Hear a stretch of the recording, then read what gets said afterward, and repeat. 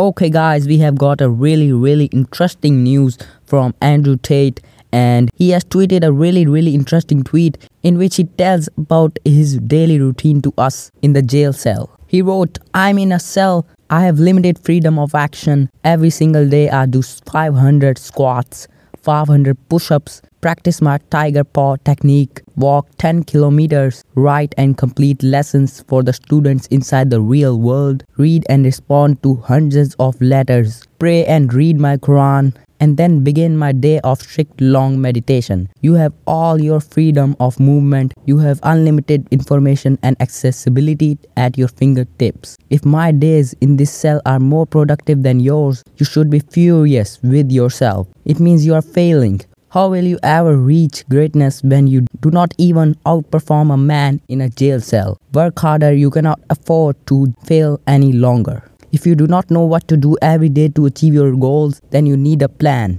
Get one." This was a really interesting tweet from him. He told what he do every single day. He said 500 squats, 500 push-ups, and tiger paw technique, and walk 10 kilometers per day, and complete lessons for the students inside the real world, which is his website, and respond to hundreds of letters which he get. And more importantly, he reads the Quran, the only Quran he has. And as you all know, he's now Muslim, so he reads the Quran, and that's really good for him. And then does meditation, and then gives us a really motivation type of tweet that if his days in the cell are more productive than ours, then we should reconsider ourselves. That is it for today.